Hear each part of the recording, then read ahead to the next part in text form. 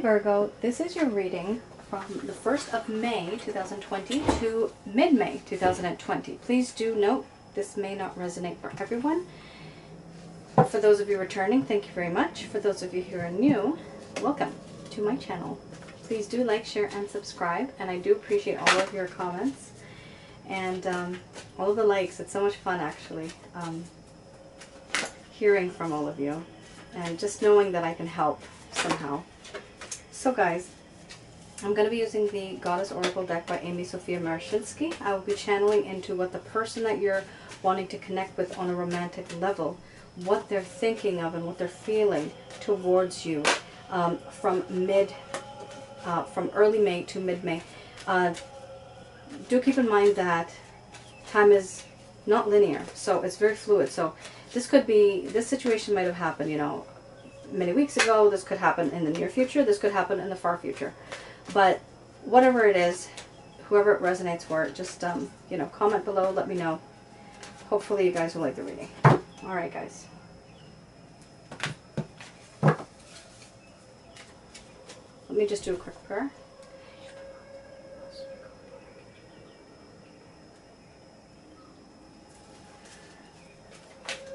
All right, guys. So first card up is growth.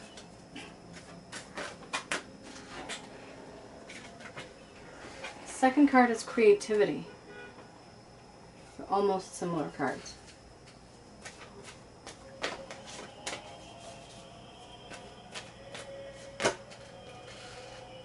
Beauty.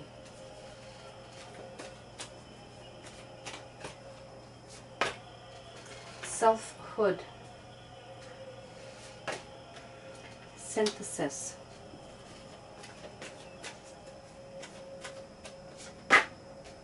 Death and rebirth.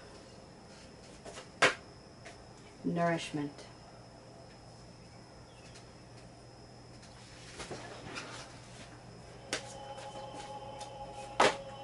Hearth and home. Under the bottom of the deck is embracing the shadow. So let's get to it, Virgo.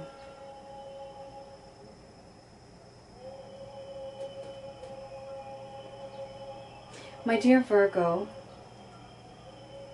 overall I feel that what happened between us is very bad. I didn't mean to do the things that I did. I didn't mean to make you feel uncomfortable. And this situation has made us both a bit uncomfortable. But I really, truly want to grow with you. I want to create a foundation with you.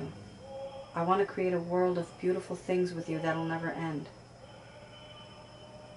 Because I feel and I see the beauty that's not just outside, but the beauty that's skin deep, all the way inside your heart, your soul, your mind. You are a very beautiful person, and I see that now. And I also see that you are now very much single, very much alone. You may be with someone else, I'm not sure. However, you have become defensive and you've become closed off to me. And all I want right now is to have peace and harmony between us and our relationship. And I want to bring to death whatever has happened between us and have a rebirth of something new. Because I feel that when I'm with you, you give me nourishment on a spiritual and physical level.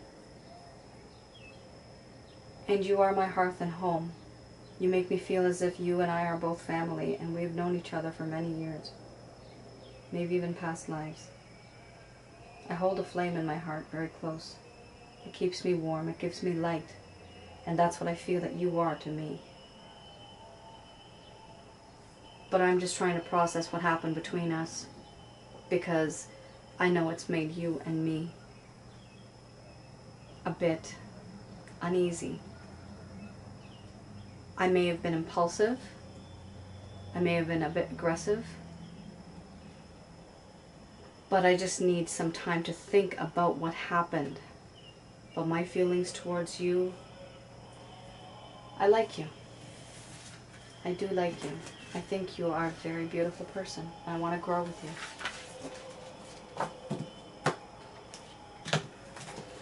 So Virgo, that's your message. This person kind of feels they're just thinking. They actually don't have any major intentions, but their intentions towards you are very sweet. They do care about you. They do care. There's no, you know, explicit, you know, soul connection, love, sexual energy, sensuality. There's none of those cards, but it does seem as if this person genuinely, they just genuinely care about you. And of course, it all starts through friendship. Everything starts through friendship, slow and steady. So now I'm going to use the Beginner's Tarot deck just to see what it is, the actions that this person, Virgo, will be taking towards you from beginning of May to mid-May. Okay, so Three of Pentacles and the High Priestess. So the actions this person is going to take, most likely you know this person either through mutual friends. It could possibly be that you guys have mutual friends at this point in your relationship. However, it does seem like this person is going to stay very quiet about their emotions and feelings. They want to take you out, and they have already made their choice. They want to choose you, but they're keeping quiet about their selection because they're just they just have a lot of things on their mind right now. Seven of Cups. There's a lot of temptation in this situation. There's a lot of temptation. There's a lot of options. But you are somebody that they are thinking of on a romantic level because they do find you very beautiful. And they are very upset about what happened. Oh, great. Under the bottom of the deck. This solidifies everything, guys. So it's not the fact that this person has too many options. It's the fact that they have chosen you, and because they want you, it's upsetting them. They're having sleepless nights. They're having nights where they cry themselves to bed. They're having mental anguish, anxiety.